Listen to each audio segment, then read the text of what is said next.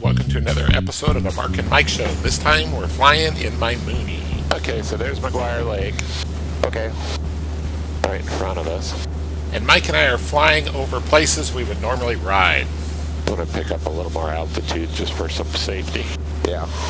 And I've flown up here a number of times trying to find the riding area from the air and just haven't been able to spot it. So this time we actually put it into the GPS to help us locate it because it's surprisingly hard. So you can see on 8, that's where it's supposed to be. Okay, so basically dead ahead. We are flying northbound at the moment. But to me it seems, I'm going to turn the volume down on that because we don't need to listen to those guys now. It seems to me like it should be further from the lake though. So there's our road coming up to the lake. It looks paved. Yeah, it's got to be paved. Yeah. That's our road. Okay. As you see, over the hard lake, maneuvering. So we weave around a little bit, and then we head off in that direction, which makes sense. Right. And I think maybe the reason I can't find it, I think I'm always looking a little more over there. Right, because I'm watching the road. I'm trying to watch the road here, and boy, it does disappear into the trees, doesn't it? Yeah. West of the Yacht Hill, maneuver west riding. Okay, so there's the bathroom. Oh, right there? Yeah. Okay. Isn't that the... There's cars there. Right. And that looks like the bathroom.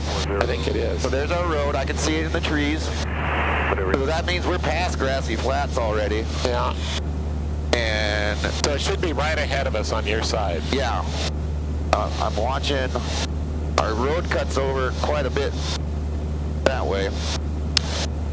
To the right. I can see it coming back around. It's harder than it looks to find things from the air. Is that it? The little spot right there.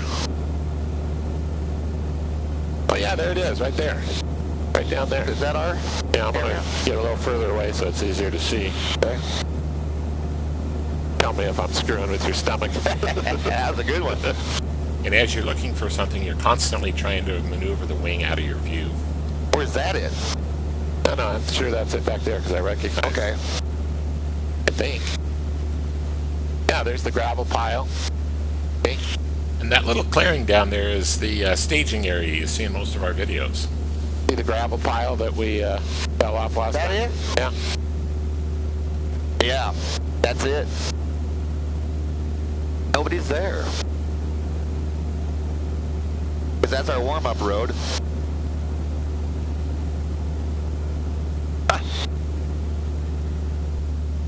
So then that must be the other staging area over there, do you suppose? Oh, the whip-up flat, the one they're going to close? Yeah. Where's that gravel pit we found? That oh, maybe that's the gravel pit. They might turn it into a staging area. I bet you that's the gravel pit that I'm looking at. That looks like it. Yeah. Yeah, so that's the gravel pit. So somebody's down there. Yeah, so a little further south is going to be the other staging area.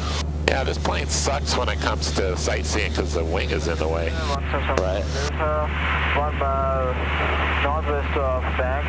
Yeah, there's some guys riding down there. Cool. Yeah. Heading to Riverview on this side of the area. And it's legal to fly lower than we're flying to make it easier to spot things, but it wouldn't be as safe. Wouldn't want to lose the motor here, that's for sure. No, we know these trails. Yeah. It would not be a good place to land, though. No, that'd be a little rough. You know, it's surprising how hard it is to spot trails, though. You know, like some of the roads that we like to drive on. Right. All right, that's good. Very clear. Okay, so let's see if we can find grassy flats. There's the Boy Scout camp. I'm going to leave it on your side of the... So it's got to be this hill up here. Well, if we find the restroom again, we can track it from there. Yeah, I see the access road below us. And one of the things I really enjoy about flying is maneuvering the airplane like we're doing here. The clearing over here to the right. Okay, the bathroom is right below us. Okay, so we have to go further north then. So I think down here I recognize an intersection. Between the High Lake and the Fort School, descend to 3000, that's the pressure area. Flying a little bit uncoordinated. Let me know if I start making you feel funny. No, I'm doing good. Okay, I'm going to come down here and then come around so you can look out your window. All right. I think it should be down there somewhere. What's I got a clearing down there. Is that the gravel pit? Is that where you and I ride? Yeah, I think it is. Where we used to practice right there. Yeah. See the pile of rocks? Yeah, you can see the rocks. So that must be it right there then. Right there, or That little tiny clearing. that little chunk there? Here, I'll kind of come back around so I'm not making too sharp of a turn. And keep in mind the GoPro makes everything look further away than it is. So we're actually a lot lower than it looks. And the things that we're looking at, we can see a lot better than what you're seeing in the GoPro, which is why we're spotting things that you can't see. A little uncoordinated there, trying to... So that must be it right there. So I see that, and then right below us is another I think right in front of the wing, though, is right there, the back group of trees. Yeah. Yeah, that's right off the road. I can see the road through the trees. Yeah. Cool. So then the thing, sorry about... Little G-Lo. This must be the hill that I like. Right at the top of that hill must be the trail that I really like, huh? This one here, you think? Yeah. And if you're watching this video on my channel, there's a good chance that you're a motorcycle rider.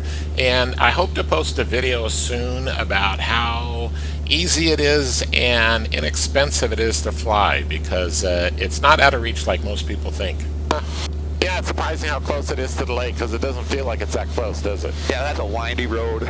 Yeah. Flying's not cheap, but it's not a lot more expensive than other activities.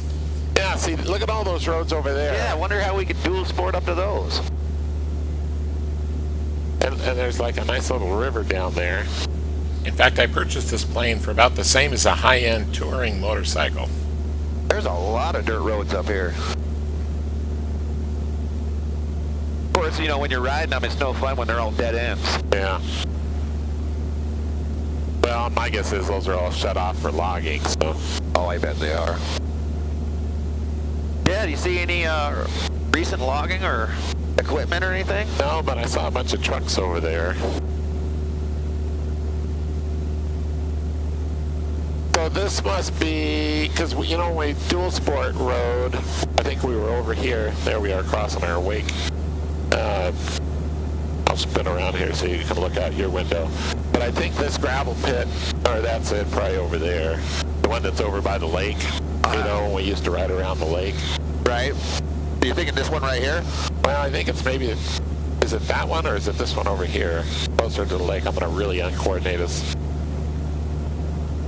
I don't think we've found this gravel pit down here. Yeah, that one looks big. I don't remember seeing that one either. It's got a bulldozer down there, so it's active. Yeah. So there you have it, a fairly boring video of Mike and I looking for the riding area from the air. It was actually a lot of fun. We really enjoyed this. We actually did this a few months ago. It took me a while to get this edited, but it was a lot of fun. Well, at least we finally found it, huh? Yeah, that's kind of cool. We're too good. It took the fun out of it. Yeah. Well, it helped having the right GPS coordinate.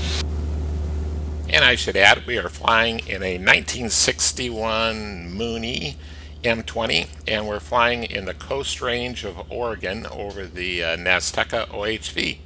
Thanks for watching.